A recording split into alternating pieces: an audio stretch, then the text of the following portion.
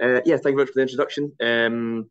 Yeah, Adam Gilmour. I'm an ND student at the University of Strathclyde, specifically the Centre for Electronic Engineering in Glasgow, Scotland. And today I'll give a quick little overview into our research group search, talk about some of the motivations behind decisions and some of the crawlers that we design. Talk about the paper, which is Robotic Position for Quality Assurance, the usage case that we had in mind when developing it, how we process the data and how we experimentally validate it. This paper was submitted in, I think, December of last year and accepted in March. So we've moved on to new pastures since then. So also want to take a bit of time just to look at what we're currently working on. So SEARCH stands for the Sensor-Enabled Automation, Robotics and Control Hub. We're fundamentally a robotics lab, but we've got strong ties with non-destructive testing and evaluations, particularly to do with manufacturing, or in my case, asset inspection. The NGD is done in partnership with the industrial partner, BAE Systems, who primarily focus on the manufacture of marine assets, that could be subs or surface vessels.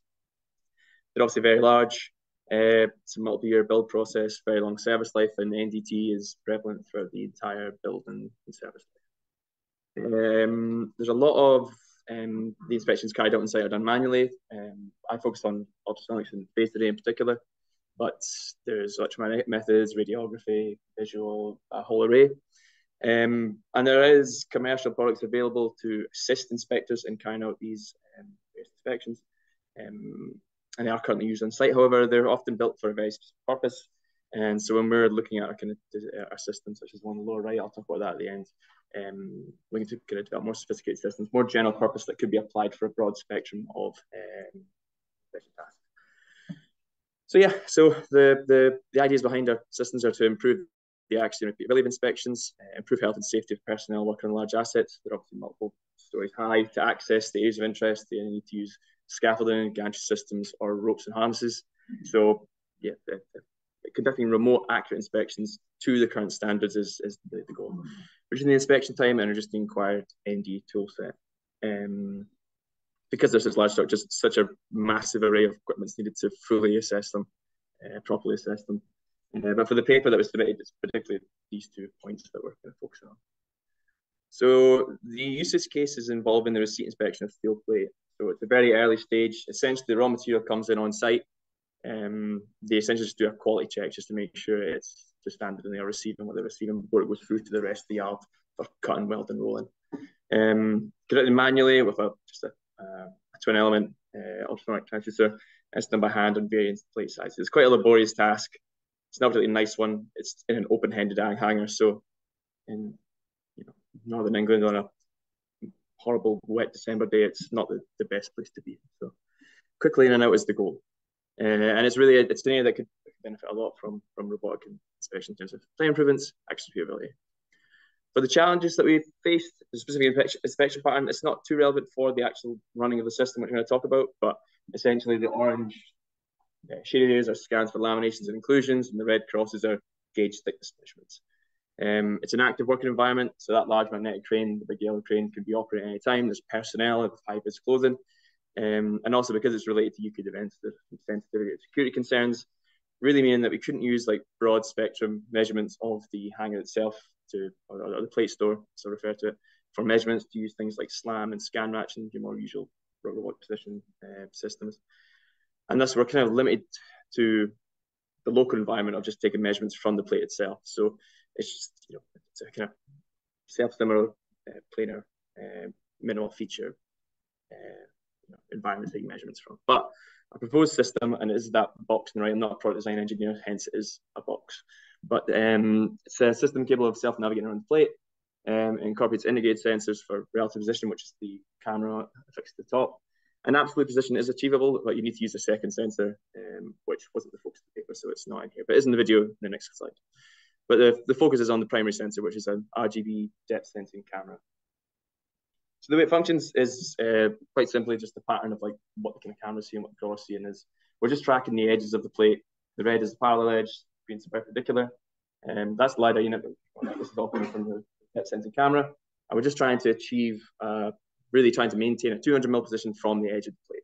And from that, we could then adjust our actual ultrasonic sensors to be on the areas for inspection. Essentially, when it gets to the end of the plate, it triggers a maneuver, turn, follow the edge. At its heart, it's an edge tracking algorithm, something that you might see in like a robotics lab for university. It's just a kind of novel implementation of it.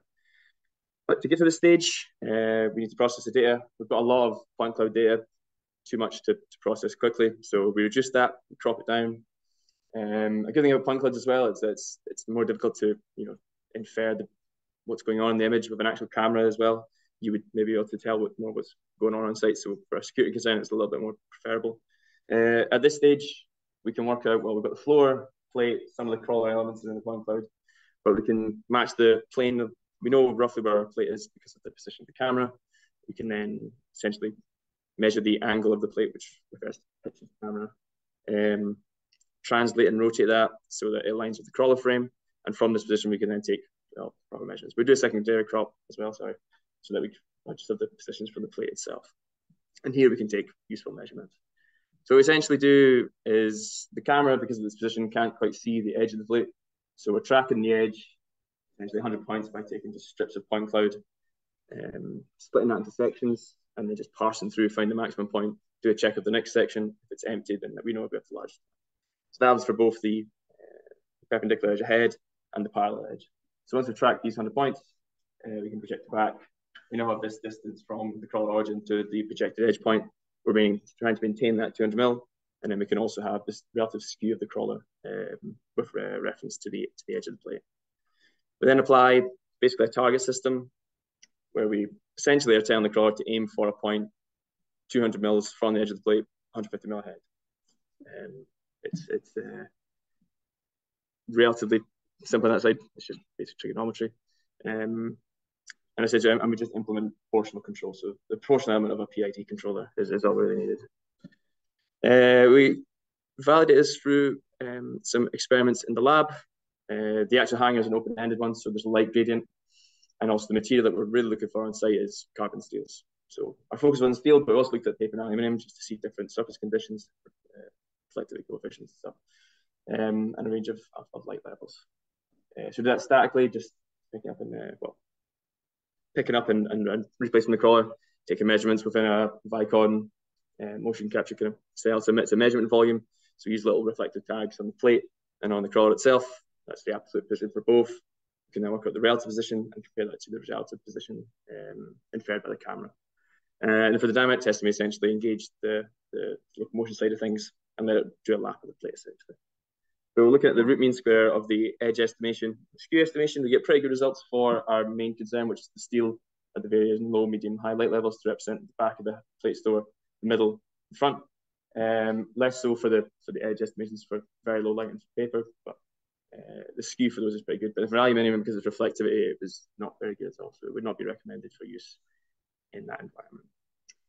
And the dynamic test side of things, in this map, we see the black points represent the crawler position as measured by the Vicon camera system, and then the blue points represent the edges of the plate. So during this run, we recorded it, achieved an accurate crawler position of 5.7 mil with the absolute position system, the LiDAR unit in. You can actually size the place to 0.8 mil, and you can then subsequently plan an inspection path. So we predict that we could really halve the inspection time for a 20 by 5 meter plate. There's improved inspection repeatability with a system like this. Seamless digital records because it's only done by pen and paper, but then you remove that element a bit, and it matches the human level of accuracy. And that's the summary of the paper really itself. But we've moved on to more complex systems now, which I'll briefly just mention in the last little bit. Looking at more complex localization tasks and also looking at complex geometry. So this is the system that we're kind of moved on to, which will hopefully be able to be a bit more general purpose than that first crawler system, and be applicable to a range of inspection scenarios. So there's a magnetic conformal base. We have a miniature robotic arm attached to that. It's not highlighted, but there's a force torque sensor on the end effector of the arm, and attached to that sensor is a phase-to-date ultrasonic probe. We also have, in this sense, the RGB camera as well. And really the geometries that we're looking at are these types of saddle welds. So they're a bit more complex, 3D geometry, and accessing this would be well, access and maneuver around this is a lot more of a challenge than would be on the plate itself. So situational awareness is a massive, is a really important point for our system when considering it needs to work remotely, possibly up to 20, 30, 40 meters, and then also needs to be in keeping with the standards for the inspection on site. So it has to meet a certain level of accuracy in terms of when we're collecting that phased array data during encoded scan. This is a brief. Also the saddle. This is a small sample in our lab. It would be much larger in reality. We're also looking at pipe inspection as well. So potentially in the hulls of ships, potentially in the internal structures as well. But we're hopefully going to do we're going to get our system hopefully together towards the middle of next year, then hopefully implement it and do some on-site trials thereafter. As a brief little summary of how this kind of system works, this is an example where we're using the point cloud to estimate the radius of the pipe. We're then inferring the normals from that. The arm then approaches to an approximate position where it then slowly approaches. The force torque sensor engages, and then we balance the probe, make sure there's proper coupling. And then at the lower left here, we can see the phased array feed. So that's one element. Also, I should mention that this is a passive inspection. So from the point cloud, a user would implement what would slightly start and end points. So we're just passively collecting data, which for a system like this, there's now two things to monitor. There's vehicle position, there's also probe position. So one of the current research that I just conducted was looking at the feedback of this phased array data to then position the probe. So you could generally approach the area of interest with the crawler and then use the phased array data to have fine adjustments to make sure that you're within the industry standards. So in a paper that's recently, it's in early access in IEEE Open Journal Instrumentation and Measurement, essentially how we can process this phased array data using simple image morphology techniques to essentially remove the noise or the kind of signals that we would see from the paint materials. So we can see our weld profile in a raw phased array. This is how it would look on the screen with the equipment that's used on site, just by processing it through some pretty simple morphological algorithms. We can remove the noise of the data around the weld itself, and then leave it basically with just really the kind of profile of the weld. And from that, we can then infer the position. The reason why we want to use the phased array elements of it is because there's no cap on this weld. You can use laser seam trackers to track the apex of a weld cap. Without that, and without the kind of visual indications to see, there's some here through polishing, but not enough for us to get an accurate position. We deemed it was, there's a lot of potential to use the phased array data because we're already collecting that, and thus there's not really anything extra we need to measure. We can just use the data that's already available to us. So to really summarize, I introduced the research group search, talked about the publication, which was robotic positioning of quality assurance, how we can process the point cloud data, a novel localization algorithm, and how we evaluate that under different working conditions to achieve crawler accuracy during dynamic testing of 5.7 mil, and just briefly went over some of our more complex localization problems at the end of it. So thank you very much for listening. If you have any questions, be very happy.